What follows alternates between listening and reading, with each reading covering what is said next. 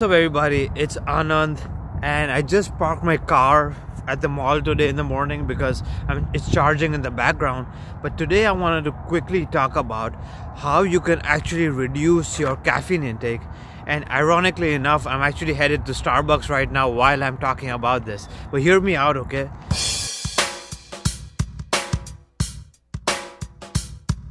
I have a problem.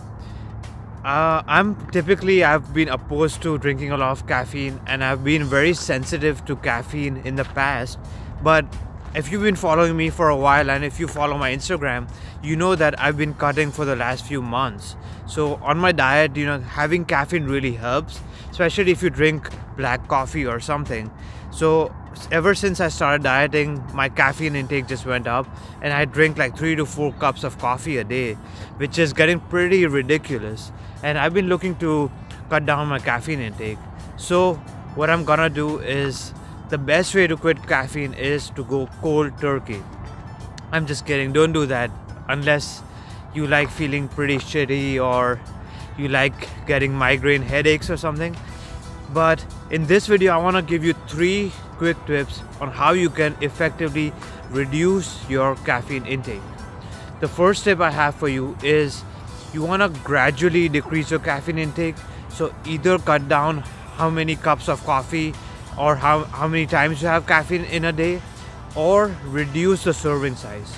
So I'm about to head to Starbucks right now, and in case you didn't know, Starbucks actually has a lot of different sizes, right? I don't even know what the sizes are called, like grande or venti or whatever, tall, short. If you're used to having the largest one, then try to go for one size smaller. So if you're having like a 16 ounces, then try to go for 12 ounces. If you're used to having 12 ounces, then have 8 ounces. So you know what I mean, right? With each serving, you're gonna have like a smaller serving size.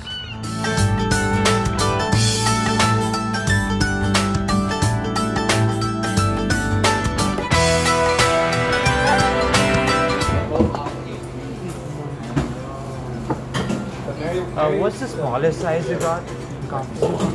Yeah. This is 205, this is 215. Okay, that's the short? That's the short, 205. Okay, I'll go for that one. So this is what I got, guys. This is like the smallest size they have.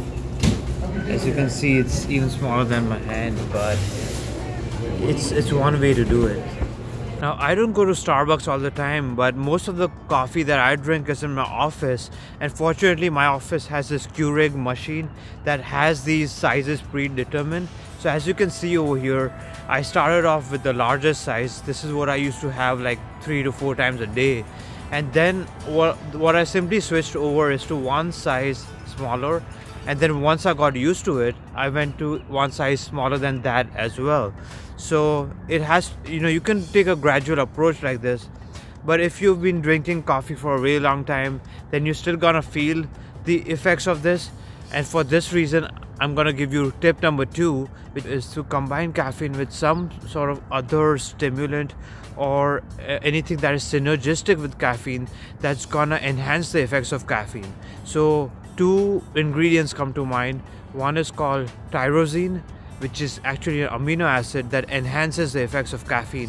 So you actually need less caffeine to get some of the stimulatory effects of it. What you can do is, once you cut down the serving size of caffeine, you can just add in a few grams, like 2 to 3 grams of tyrosine, and you're still gonna get the effects out of it.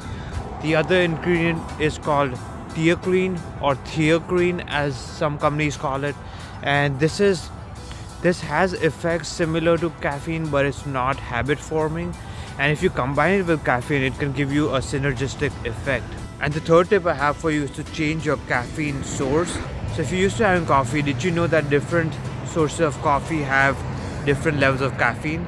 And I know this sounds counterintuitive, but if you have dark roast coffee, it actually has significantly less caffeine than light roast coffee.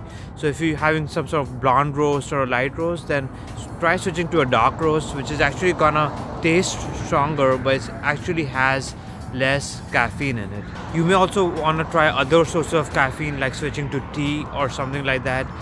and eventually, you know, you can reduce your intake this way. Now, don't get me wrong, there's nothing inherently wrong with caffeine, but the problem is it's addictive and habit forming, and also the stimulatory effects of caffeine go down over time, so it becomes less and less effective. And if you care about your training and your performance like I do, then you wanna be able to use caffeine strategically in a way that you can enhance your performance when you really need it. For example, if I'm gonna compete in powerlifting, I have a competition coming up in about 6 weeks. I want to use caffeine effectively to boost my performance. But if I'm drinking coffee all the time and constantly stimulating myself, I'm no longer gonna see the stimulatory effect of caffeine. So I'm gonna reduce my intake gradually over the next 1 to 2 weeks. And when it comes time for my competition, I'm gonna have some coffee or some pre-workout to get those effects. If you like this video, don't forget to hit the subscribe button down below. Thank you so much for watching, and stay strong.